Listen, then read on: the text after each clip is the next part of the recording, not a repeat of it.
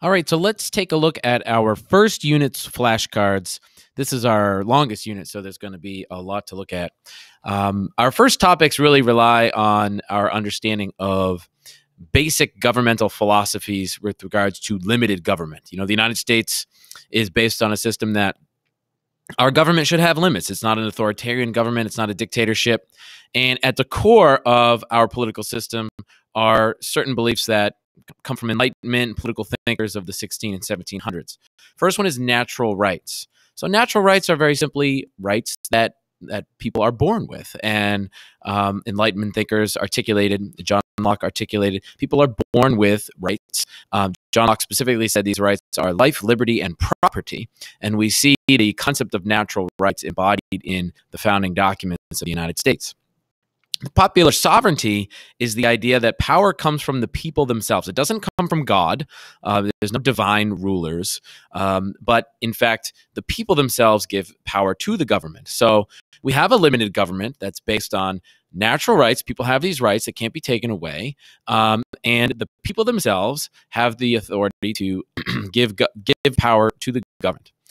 The idea of republicanism is the idea that people select their representatives to represent them. And that is obviously what our political system is. This is a core idea in American government. In our political government is not Republican in the sense of the political party, the Republicans, but rather the concept of people represent their constituents in some sort of representative body. And then we have the social contract.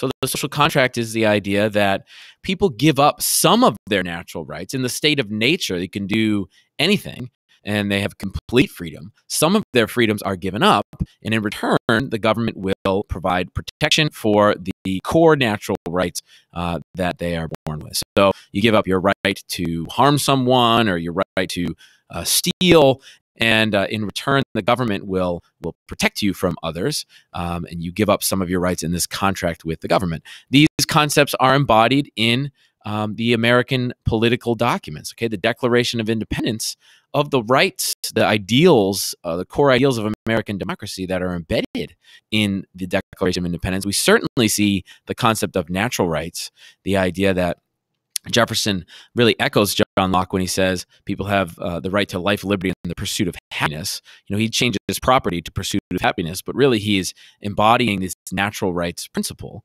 and that the popular sovereignty is a core, right?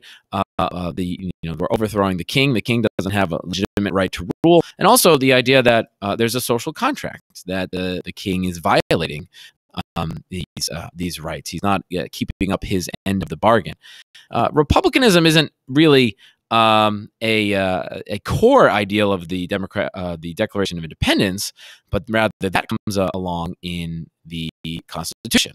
The Constitution embodies the idea of republicanism in this type of government it sets up in a representative body, explicitly in the House of Representatives, and people are elected representatives. So we have these core political principles in American politics and American government, I should say.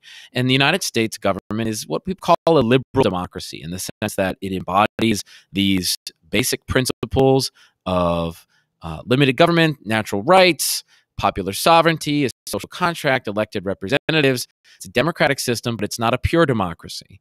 And those are underlying key principles of American political thought. So there's our first topic 1.1 on our flashcards. We'll move ahead in the next video.